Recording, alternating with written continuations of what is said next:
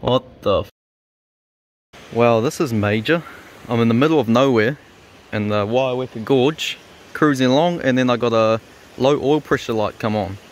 Instantly turned it off, and she does not sound good. 9 PM, stuck here. No reception.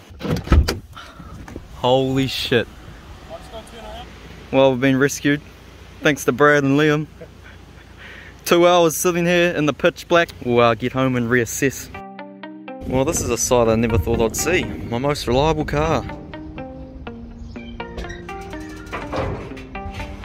Trip away, turned into this, heading home, and then halfway back home, hour or 2 out of Gisborne, got the low oil pressure light, turned it off as soon as I could. Pretty random, but at the same time not really, because after a bit of research, seems like it's quite a common problem on these oil pumps and lifters, so I suspect the lifter has failed and it's jammed up the pressure relief valve in the oil pump. So now I'm just trying to decide what to do. I think for starters I'll drain the oil and see if there's any shavings in there. Hopefully it's done no damage to the bottom end. If that's not too bad, I'll probably remove the oil pump, inspect that, probably go from there, hoping it's nothing too major. It sucks because obviously I was selling the car, but I'd probably prefer it happen to me than sell the car and it happen to the new owner. So these things happen. Yeah, quite surprised. I thought this was my reliable car.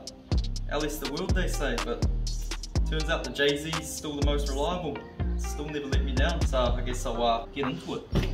These things look pretty easy to work on anyway, so if I do have to pull the engine, it will be pretty straightforward. Who knows?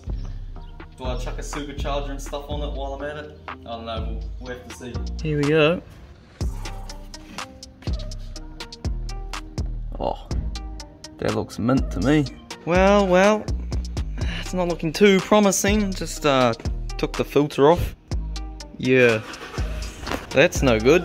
And the oil's not much better, it's a bit hard to tell. Now I'm wondering, is that just from the lifters or the bearings itself? It's a bit hard to say. I know a lot of people have gotten away with just doing the oil pump and lifters and it's been fine. I guess I'm not really gonna know until I pull the sump and oil pump off. Have a look. Either way, not good.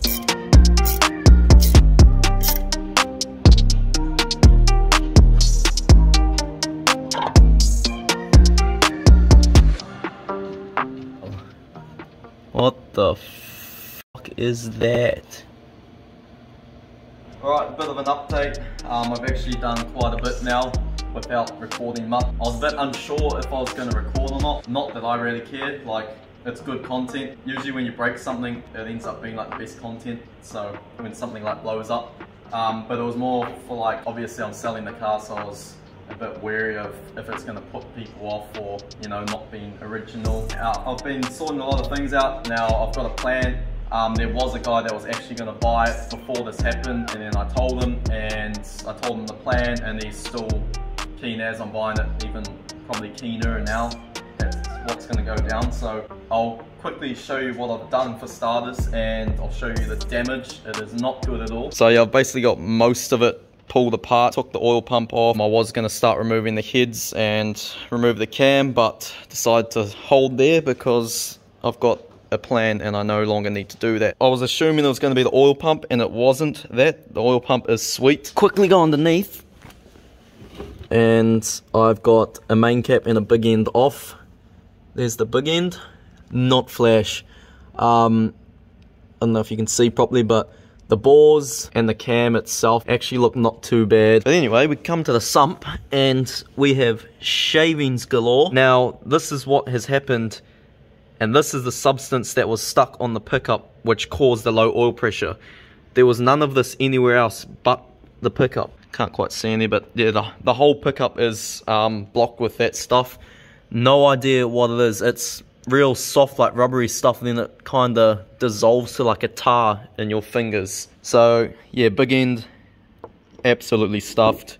The main's not too bad, and also the crank is quite damaged, so that will need machining as well. Now this is very random. This is not what I expected at all, and this doesn't happen on LS's. None of this makes sense at all. I've spoken to a few people and showed a few people that substance on the pickup and no one knows what it is. It's a bit crazy to say, but it's almost like it's been sabotaged somehow and someone's put something in the oil and it's reacted with the oil.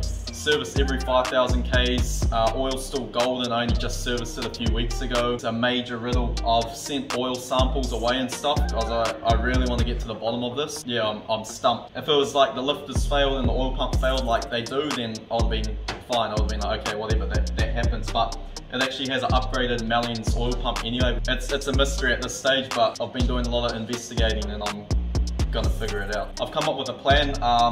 So I spoke to Llama Engineering in Wellington and they're gonna help me out.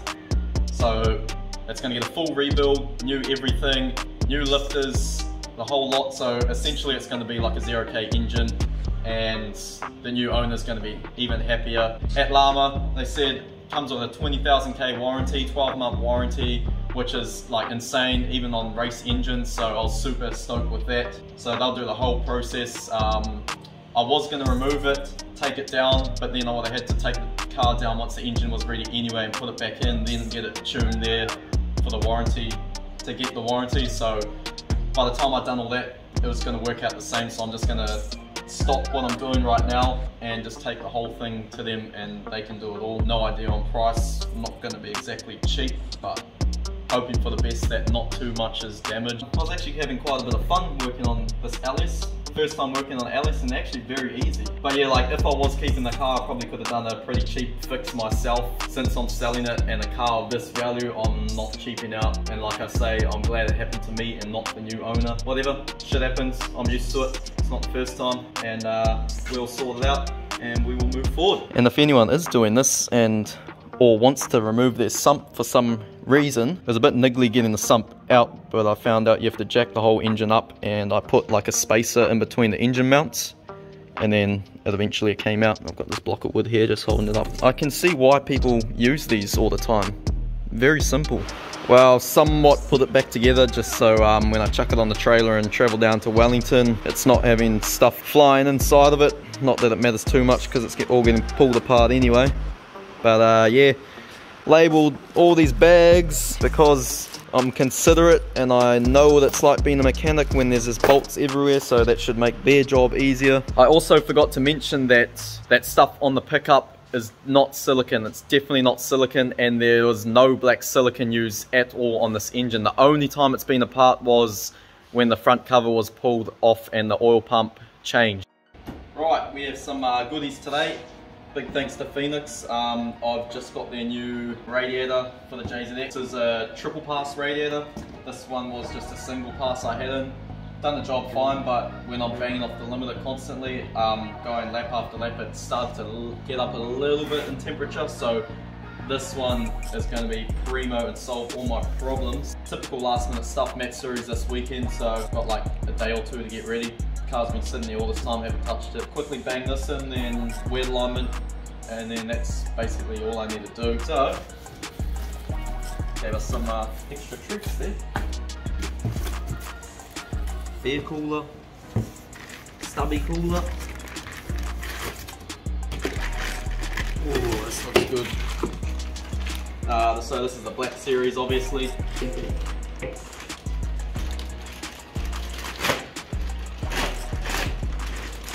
It's even got a little bleeder there. Mint. Phoenix there, and also hooked me up with a stencil because I need to put one on the intercooler, so I'll do that at some stage too. A few stickers in there. Stoked.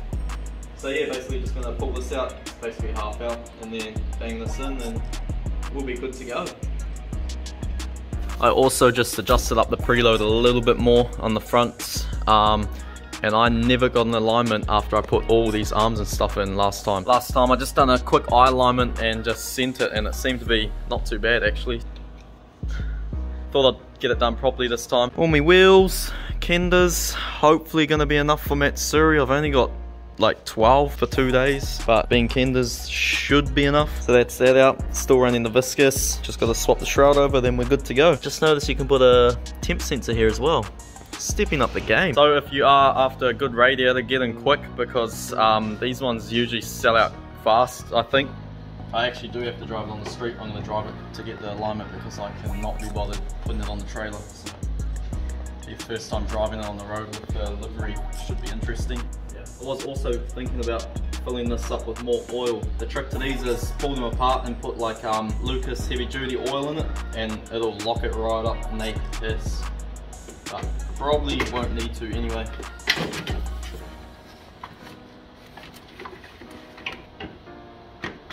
Easy as that. Fill her up and we out for some streeto testing.